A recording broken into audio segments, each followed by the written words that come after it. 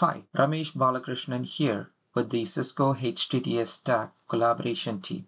In this video, I want to show you the CUCM cluster upgrade from 12.5.1 SU5 to 15 SU1 version using data export and import feature.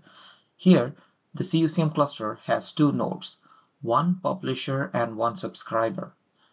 Your source cluster version must be release 10.5 or higher.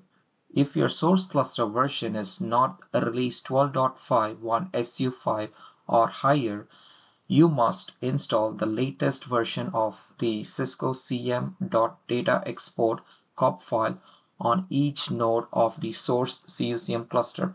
Steps included for CUCM cluster upgrade using data export and import feature. Export data from the source cluster node to the SFTP server. Shut down the source cluster nodes. Install new publisher and subscriber using the exported data. Source cluster version is 12.5.1 SU5. Log into the command line interface of the CUCM publisher and run the command util system upgrade data export initiate. Provide the SFTP server's IP address and login credentials. Then give the destination publisher's host name and the IP address.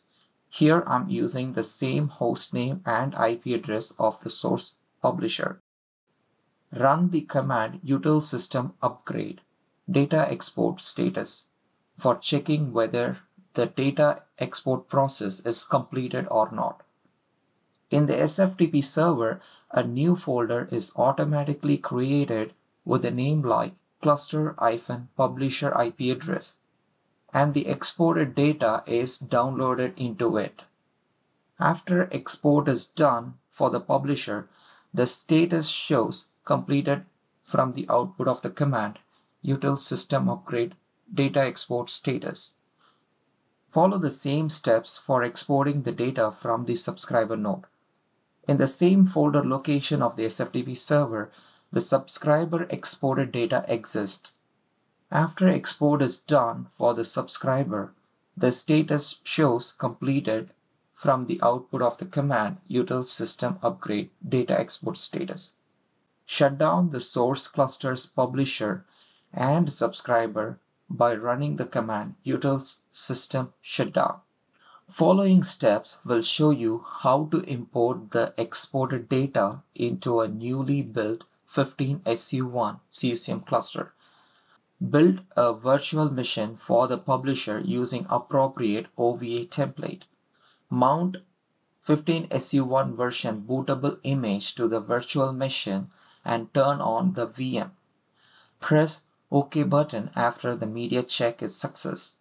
Choose Cisco Unified Communications Manager and click the OK button. Press Yes button to proceed with the installation of 15 SU1 version. Click the Import button in the Platform Installation Wizard. Click OK button and import upgrade configuration information. Choose appropriate time zone and then click the OK button.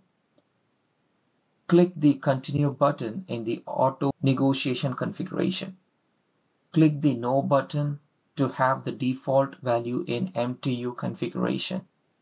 Press the No button under the DHCP configuration.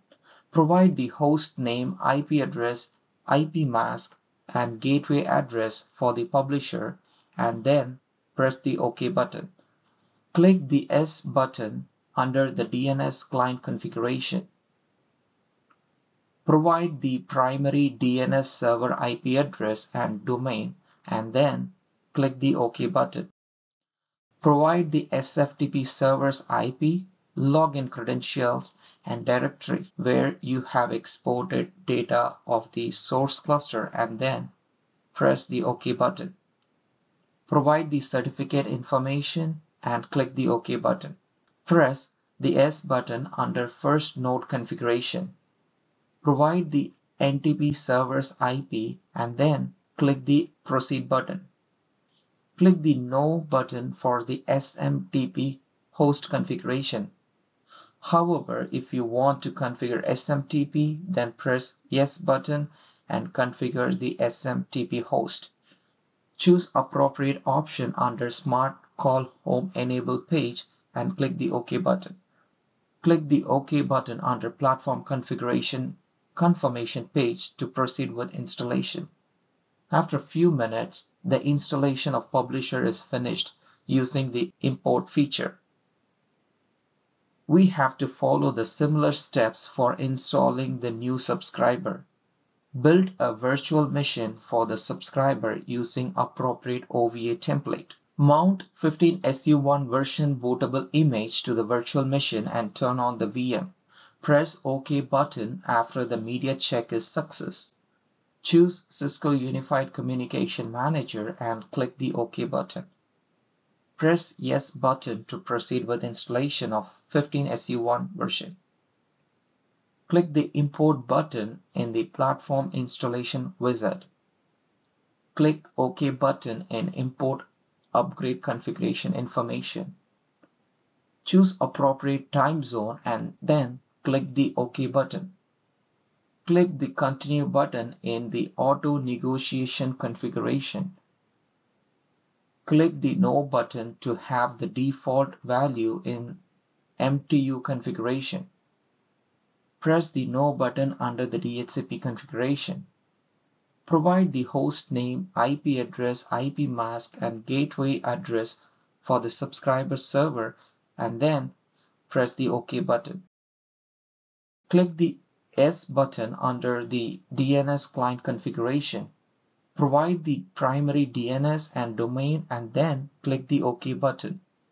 Provide the SFTP server's IP, login credentials, and directory where we have the exported data of the source cluster and then press the OK button.